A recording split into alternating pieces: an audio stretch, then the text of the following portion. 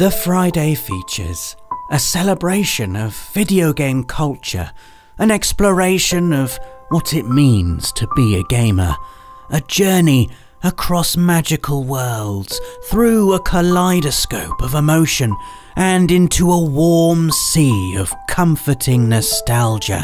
Yeah, can't be bothered with any of that this week, so here's another one about trophies.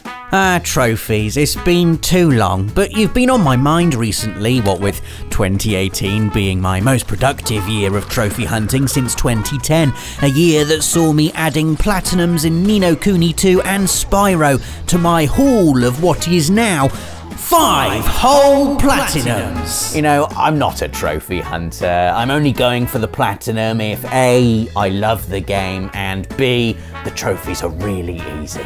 Which is fine. You know, I play games as an escape. I play to win easily and to feel good about myself.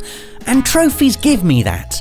Most of the time, because there are the odd few trophies that are basically just there to laugh at us for getting it wrong. The trophy equivalent of your school friends pointing and laughing when you fall over in the playground. They can't just leave it be, can they? You know, stay quiet and let you get on with your life with a little dignity. No, they have to make a massive song and dance about it. Ha! Look who's failed!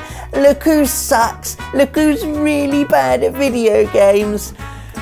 Here are 7 times trophies mocked us for being rubbish. First up is the hilariously easy to earn No Show trophy from 2017's Prey, a brilliant first-person sci-fi adventure set aboard a creepy space station, and the game that made us forever terrified of seemingly benign objects like mugs and toilet roll.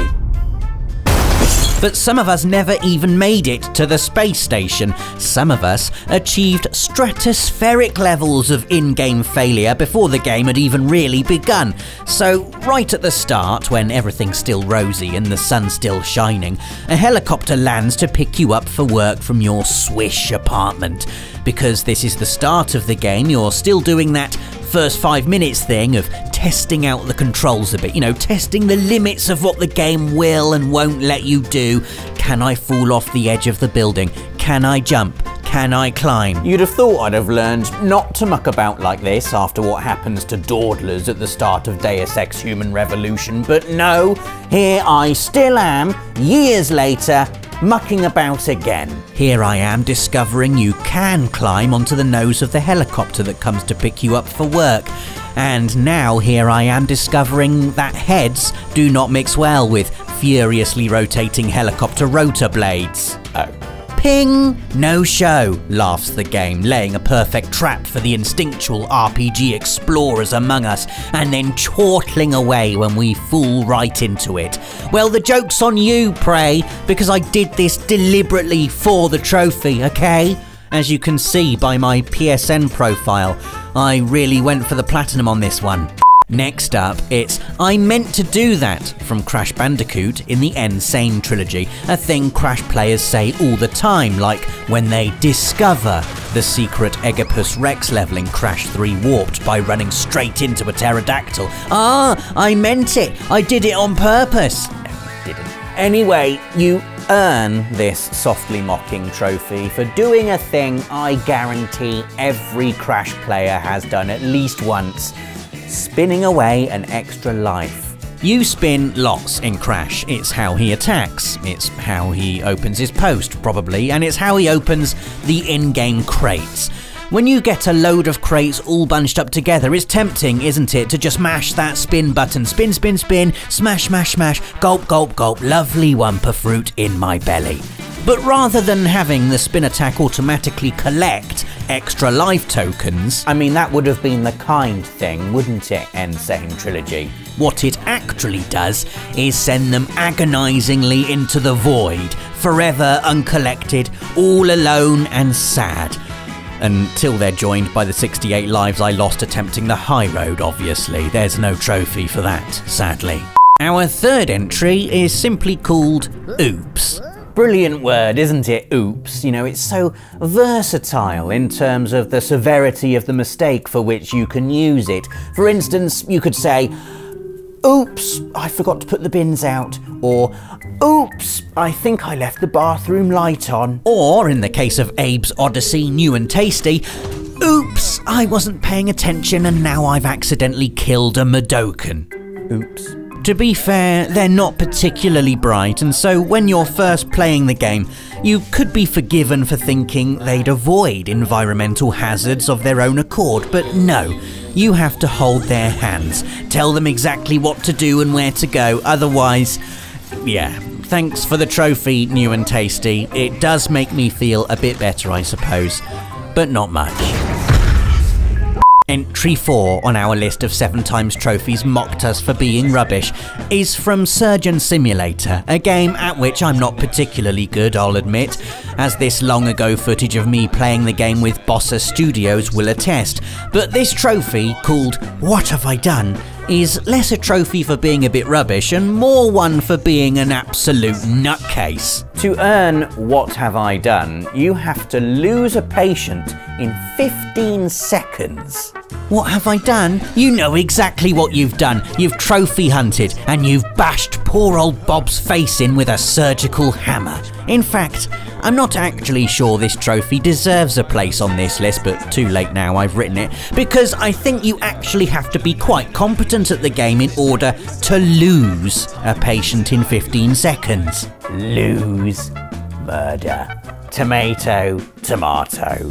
There are even strategy guides online, well, strategy sentences, on the best way to go about doing this. My favourite one, from PlayStationTrophies.org, instructs you to just grab the circular saw and use it to crack the skull and keep hitting the brain.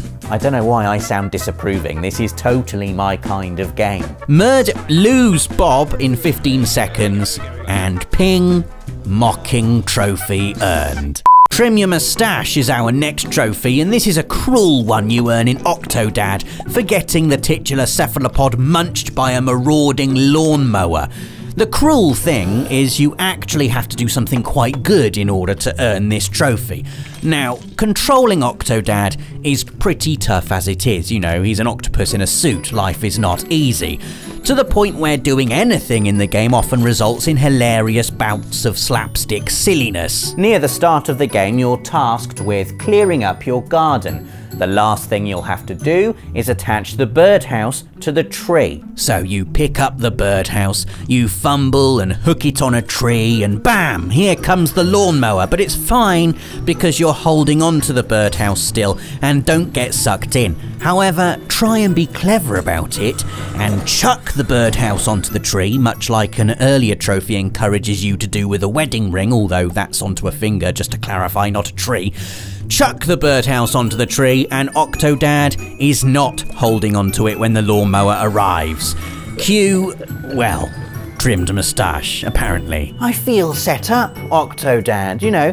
1 minute you're encouraging me to throw things, and doing so takes no small amount of skill and perseverance, and then when I do it, you're just killing me and laughing. Not cool, Octodad, not cool. Thanks for the trophy though. Our penultimate entry is less a mockery of rubbishness, although it is also that, and more a case of a video game just getting absolutely sick and tired of players messing about.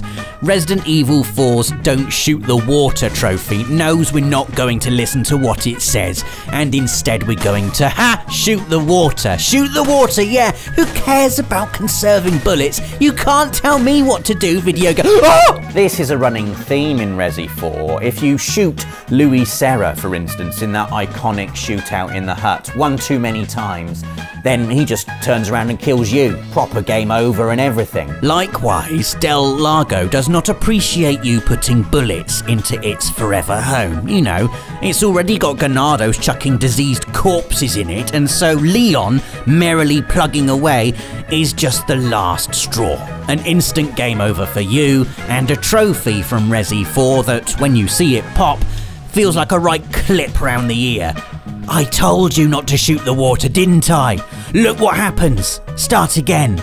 Our final entry is a trophy from Little Big Planet 2, Mortal Coil Shuffler Extraordinaire, which, if you don't think about what any of the words mean, actually sounds quite prestigious, doesn't it? But really, you get this trophy for dying 20 times in one story level, so you know, sit back down, Sackboy, this is a trophy you do not want to be collecting. Unfortunately though, if you want that Little Big Planet 2 Platinum trophy, you gotta die 20 times in one level. As well as acing every level and spending 24 straight hours in create mode, but those are difficult trophies you'll feel good about earning, whereas the old Mortal Coil Shuffler Extraordinaire makes you feel less Sackboy than sack of poo. It really is the ultimate wooden spoon prize, isn't it? You know, a cacophonous explosion of unwanted attention on an embarrassing thing you've done. And so there you go, another Friday feature about trophies, this time ones you definitely will not want to unlock. Let us know if you have any of these, or if you can think of any we've missed. Give us a like if you enjoyed the video, and hit the notification bell to make sure you never miss another Friday feature. Thanks for watching, and see you next week. For the players.